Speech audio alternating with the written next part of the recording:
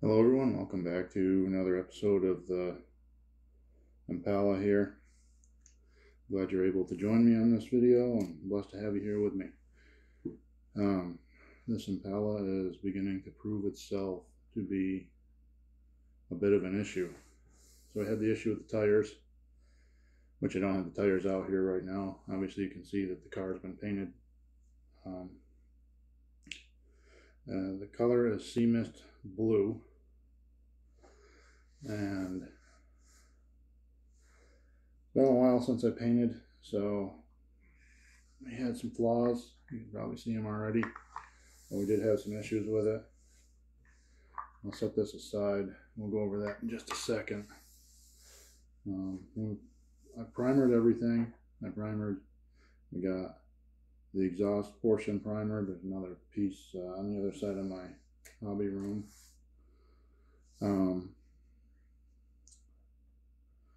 I primered everything else in black. You got the pieces here that I had mentioned that I wasn't gonna use. I was just gonna primer them up. So now they're ready for paint if I ever want to use them and anything else. You got the front suspension all fully primered up. I am interested in trying to probably get my hands on an airbrush. I don't own one right now, so the hope is to kind of save some money out of the next few paychecks maybe and buy one over the course of the next few weeks.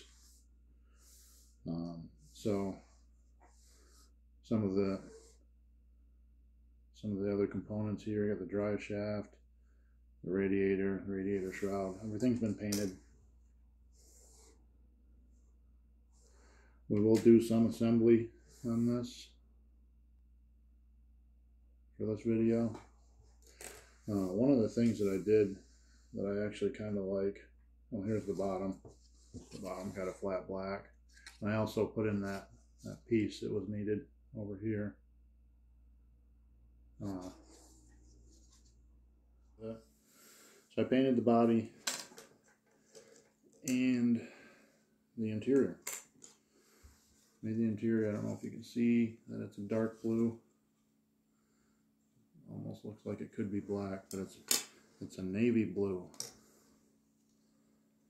And I really like the color of it. It came out great.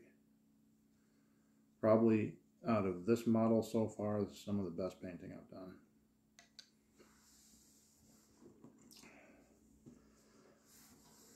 I painted the piece, like the cover for the convertible when it's down.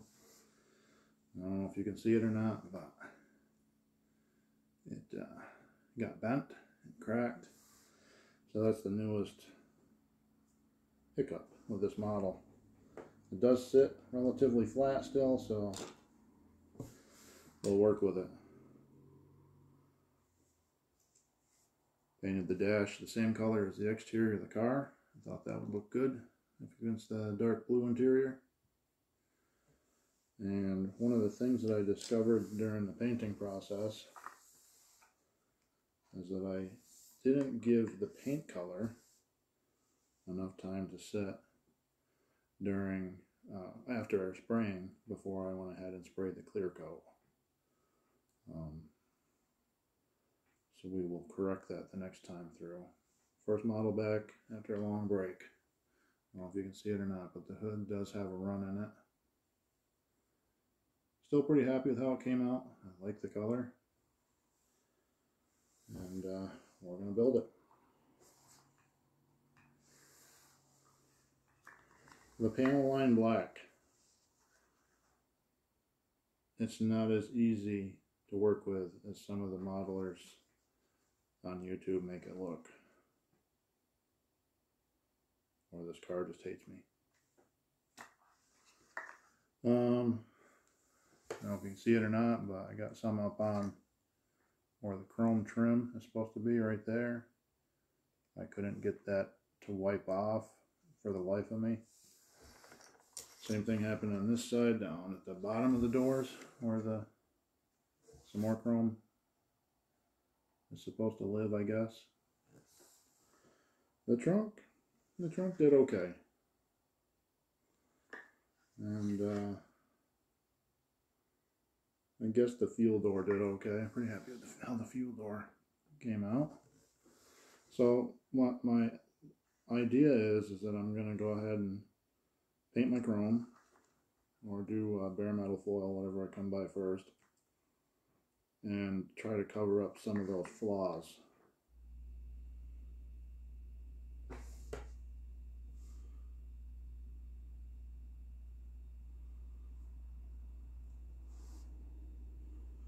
We're painting up the exhaust here.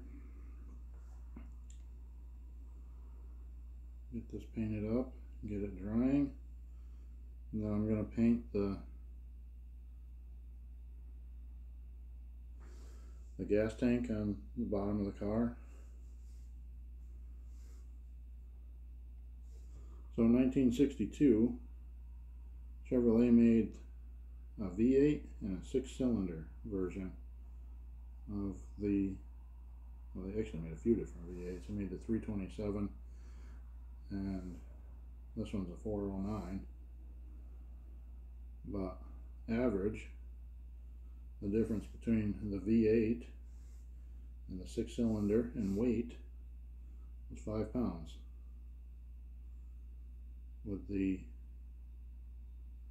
V8 being lighter somehow.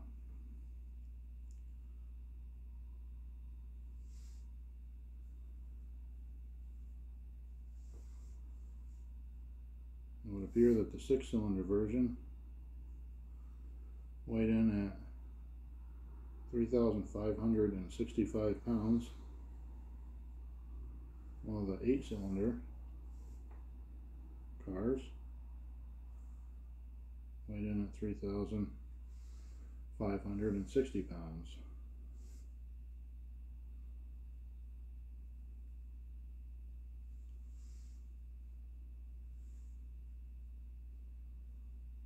Paint the tips on those after they're glued in. I'm just fine with that.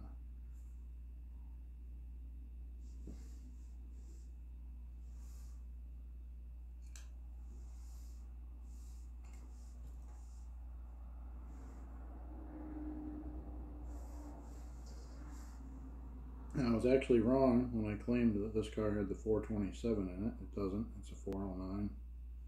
I read the box and didn't check anything.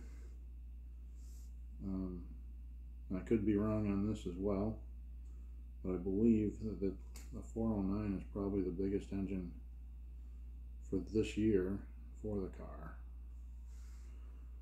I've only done research on the 62 because that's what I'm building.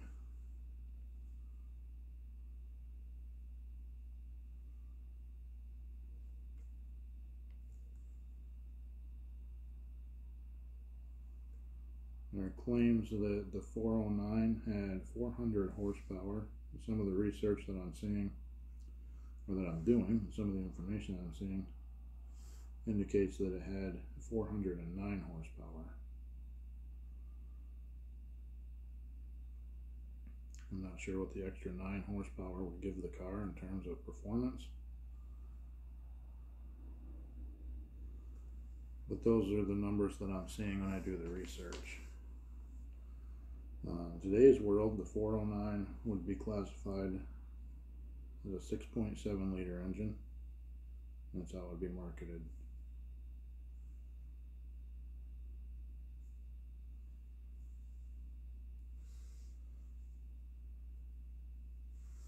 Well, I don't know. Corvette, the Chevy Corvettes, I think, claim to have the 327 block still. I don't know for sure though.